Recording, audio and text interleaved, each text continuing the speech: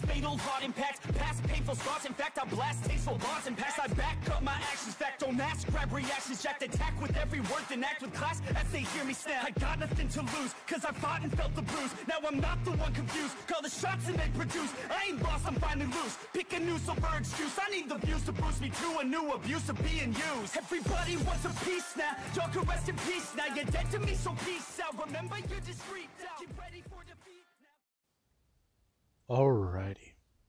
Hello everybody. This is Kiru's show here, and now, whenever we last left off with this series, Deku, in an attempt to change the future, Deku and his familia, they attempted to try to take on the League of Villains. The League of Villains preemptively attacked the Hero Association building, where many pro heroes were injured and killed, including All Might. Now, Deku's entire reason for doing this was because of what the future Bakugo told him whenever the version of him from 10 years later used a piece of its ammunition and teleported his past self to the future. Now, the outcome Deku's currently in is far better than what would have happened today. This morning, at exactly this time, Deku's familia, they would have been caught at Class 1A. They all would have been put under arrest, and some of them would have gone to prison. Others would have been able to escape the restraints and bindings, and been able to go on the lam and run, before a prison break and eventual conflict again, where some of them would have died. Now, Deku, he knows that right now his whole idea for changing the future was probably pretty stupid, since he's currently laying in a hospital bed in some random location he doesn't know. Now, Deku is still just laying there, and trying to think about everything. His mom's gone. His identity is Izuku Midoriya. That space in shambles now because of the League of Villains. They framed them by saying they're part of the Shiha Saikai. But how would they know? They don't know what type of mafia family they're in. It's just quite weird to him. Now, this is actually where Vangola 9, along with somebody, do come walking into the room. Deku actually going to turn his head as he does see both of them. Now, Deku is going to sit up and go to throw down his legs to the ground, as he does at least stay seated that way. Yes, Vangola 9? Decimo. Did your plan work? Not entirely. It's all not too good.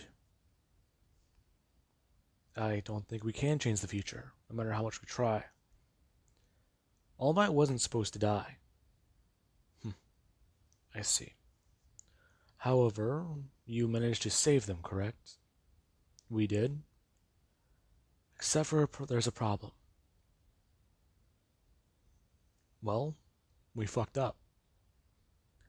A lot of villains, they managed to take out heroes, including All Might. There's my former teacher, who I encountered and had to knock out, which was not very fun. And then there's the fact that I made a choice. I thought by putting my familia in front of my revenge, I'd be able to stop this from happening.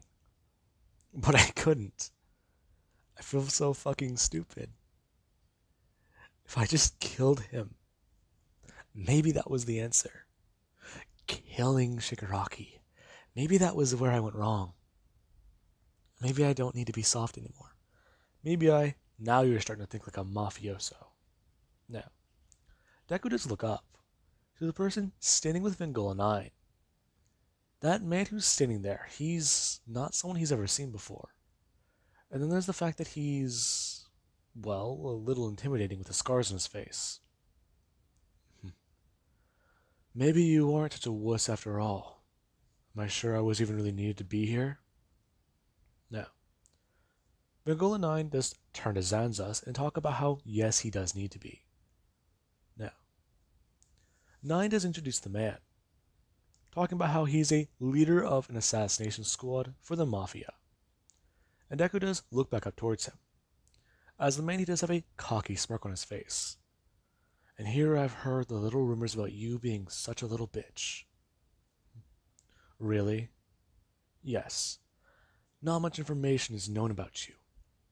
All we know is you're some quirkless kid from Japan. Hell, can't even fucking stand up for yourself. Now, Deku he actually is going to stand. Ask him if he does want to repeat that sentence. As he's going to bring up his hand, and you do actually have where his glove or his ring does start to emit flames. As the man actually does going to step forwards, telling Deku that he's not here for his fucking pity party. He's here to train his ass. And if he's just going to lie in bed all day, then he'll leave. Train me? Yes.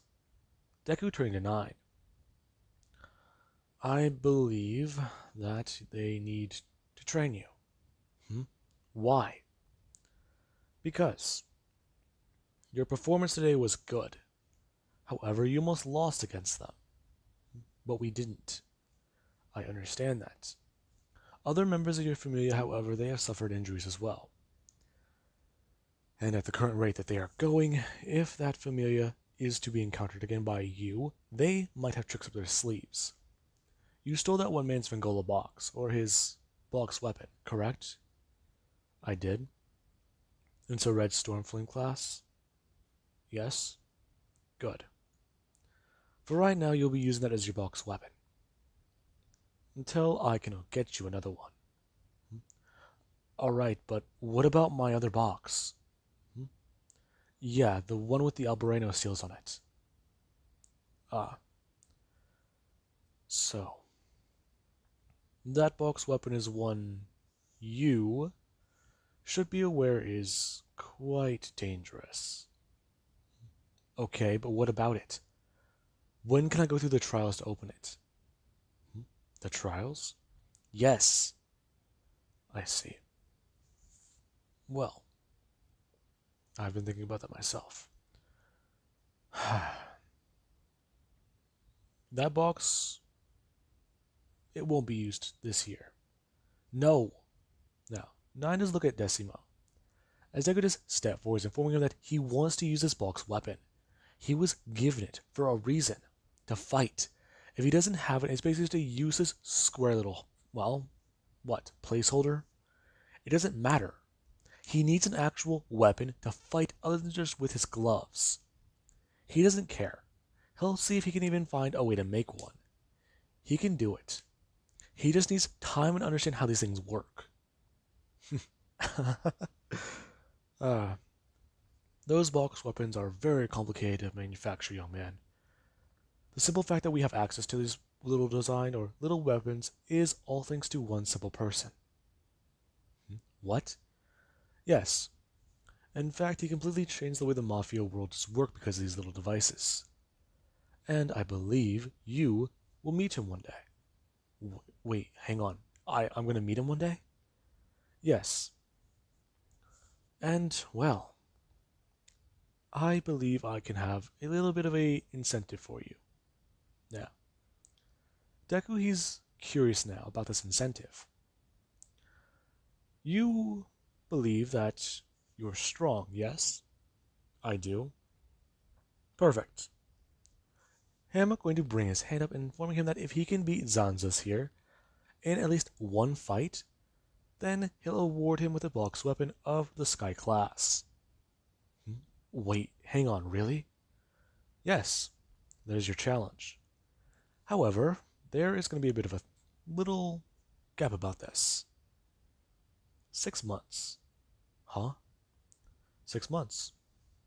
With your current progress, your unlocked flames, and all of your training, you should be able to at least pull it off within that time frame. However, at the same time, Zanzas here will also be training himself. So I'm not training the runt then? No, you will be.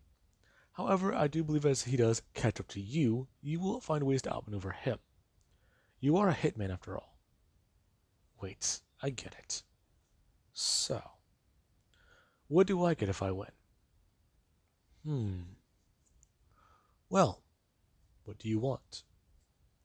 You know what I want. I see. Wait, hang on. What is his prize if he does win?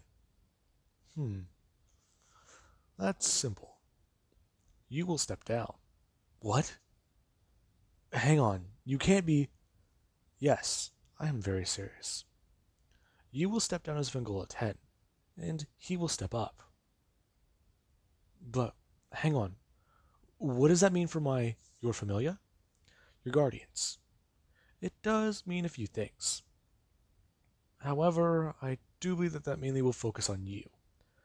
You may be thrown out of the picture, and in fact you might serve in the mafia in places like your father. Okay, I don't even know what the fuck that man does, so first of all, don't call him my father. That man hasn't been around me for the last 10 years of my life. I could give less of a shit about him anymore.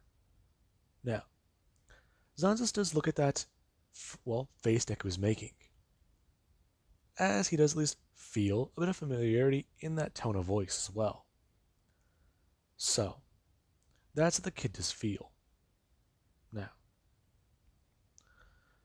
this is actually where Deku, he does agree to these terms, talking about how he'll take on Zanzas for his reward, or a box weapon that he can use. Now, Zanzas does at least want to spar with Deku and see where he does lie, as he does grab him by his shirt and go to drag him out of the room. Now, Deku's surprised as he does find that this, room or hallway is very large, asking exactly where they are as Zanzas does inform him.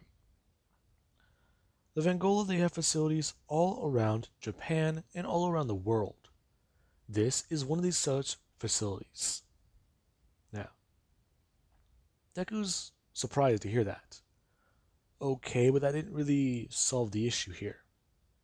Now, Zanzas does continue talking, as the two do walk down the hallway, talking about how this is the Vengola base number, insert number here. Now, he talks about how this base was developed and built in secret. They are currently under the mountain, and it's quite simple. The town Deku does stay in, his former home, is roughly about 20 to 50 miles from here. And there's also the fact that they are somewhere around 5 to 10 miles underground. Now, that does surprise Deku. 10 miles underground? Yes. Currently, this area that we're in, it's considered to be illegal to mine in this operation area, along with even really get close to the depth we're at. It's considered to be what? A preserve or park area. I'm not too sure. I could care less about that. However, I do just know it's here. Now, Deku and Zanzas, they do face off against one another in a large training room. As we do actually have our Deku, him and the man do stare at each other. Now, we will cut over to Deku's familia, where Bakugo and Todoroki, they're actually sitting in the kitchen, along with even Kendo and Momo, who are both sitting down and trying to relax with a cup of tea. Now, this is actually where Kendo and Momo, they're both talking. Kendo is very concerned. Deku disappeared in the forest for 10 minutes, and then whenever he came back, he just seemed different. The attitude changed, the whole personality flip on a fly. She doesn't know if he's okay or not. Now, we do actually have Bakugo, who he does go to set down a plate and go to rinse off his hands, informing Kendo that he's pretty sure that Izuku will be fine. He's a strong guy. In fact, he's gone through a lot of shit. Back whenever they were in middle school, he did give him a hard time whenever he did find out that he could use the Vengola Flame, or the Sky Flame, since he originally thought it was a quirk. Him and his friends used to, well, bully with him or bully him around and mess with him. But over time, eventually, whenever he was recruited, he found that he could start to use his own flames. Now, Kendo was quite surprised. This guy used to bully Deku? Now, you do actually have where Balker talks about how, if anything, they have to watch out, well, Deku would have to be the ones watching out for them. Since they all do need to catch up to him because he's so, this being where the room does, shake, and everyone need to go to look at each other. Shit. What happened? I don't know, that seems kind of, the room was shaking once again.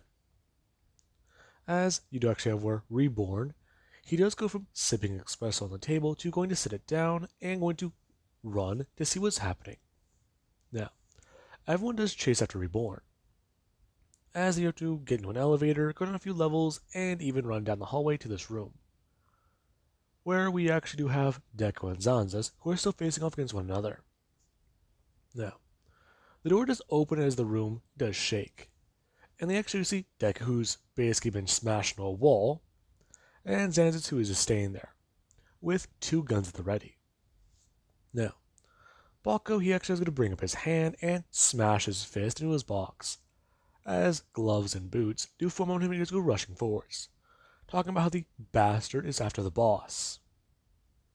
Now, as Balko does rush in, you actually have where Zanzas, he does turn his head, bringing up the gun and going to fire right at Bakugo. Bakugo going to try and dodge out of the way of that, he does go to rushing forwards and go for an explosion. Now, we do actually have Deku who does inform Bakugo not to attack him, as Balko, he does turn to look towards Deku, as Zanzas does directly fire a bullet, or fires, sky flames, right into Bakugo's leg. And Balko, he does actually have his leg go down farther, as he's going to fall forwards. As Deku does talk about how this man is the one training him. Now, everyone does just think, training? Literally, this entire floor was shaking, and you call that training? Now, Zanzas does talk about how they are all very weak, and they all shouldn't be members of the Vangola. The Varya are far stronger, and this is just it. Vangola 9, he has given Deku an option, or rather, more or less, a bit of a, what's the right word I'm looking for? Ultimatum, there we go. If Deku can't defeat him within 6 months or 6 months, he will lead their Familia. And whenever he does lead their Familia, he is kicking all of them out of the Vangola. Now, everyone does just stare at this man. And Deku does look at Zanzas quite confused. Why? Please, all of you are children. Along with that, there's the fact that all of you are weak. Yes, but their faces are known. And you can all fend for yourselves for all I care. That's none of my concern. No. Deku does get angry, as he does going to rush in directly at Zanzas, blasting at him with his full power, and going for an attack. Now, Zanzas does use his guns to fire backwards, as he does move around and begin to start maneuvering in the air. And everyone, they do see this. This guy's flying just like Deku. Along with that, they have similar flames. What are they? Their flames look like sky flames, with their coloration, they look a little bit different. They can't pinpoint it. Now, Deku does chase after the man, as he does actually go to blast him with full power and go to bring up his hand. As the man, he does go to blast Deku with, his guns, and then Deku does at least do one thing. He does bring his hands up and directly do the same thing he saw Vangola 9 do. As the guy just watches Deku whenever he does bring up his hands, whenever the flame did smash right into him or blast right into him, Deku did go to bring up his hands to freeze it. Now, Zanzas was quite confused. He thought Deku was going to do something else, but apparently he just froze it in midair? Okay, that's good. If he doesn't know that technique yet, then he'll at least be better off. For the moment, the kid almost actually startled him. Now, with that, Deku, yeah, he gets his ass handed to him. And, well, yeah. Afterwards, his familia is there to patch him up. Now, we do actually have later, where Deku, he's sitting down to dinner with his familia, and he does look around the table. All of them are silently eating, and, well, not really saying a single thing. As Deku does break the silence. I'm sorry, everyone. Now, everyone does go to set down their forks and look towards him. I'm sorry that I dragged you all into this. Along with that, now I have to beat that bastard. Izuku, you let me. Sorry, I'm very sorry. All of your families are in hiding with the Mafia now. All this shit going on right now is because of me. I dragged you all into this. And now if I don't beat that guy, we're all gonna... Fuck. Now, everyone does stare at Deku. As Balko does talk about how Deku, he's putting too much blame on himself. Huh? We're your familia, dumbass. And you're the boss. You're supposed to take on responsibility. However, all of us knew what was happening whenever we got dragged into this. Yeah, we did. Now, Momota's gonna bring up her hands, talking about how her father, he's actually offered to help her out. Now, Deku's quite confused when he does hear those words. Help us out? What do you mean? Well, since my family is rich, we don't really need to go into hiding very often. Or, well, even at all. All we would really need to do is say we're going on a vacation, book a cruise around the world, and, well, hide on one while every one of them we're said to be on. When in reality we could literally just go to, Fiji? Or possibly even stay in America somewhere. Okay, wow. Yeah. My dad's given me a few clues about some money he stashed somewhere. Wait, your dad has money stashed? Not really. He kinda just buried a duffel bag in her single location. Talking about how it's supposed to be full of this amount of money. And that it should keep them running for a few days.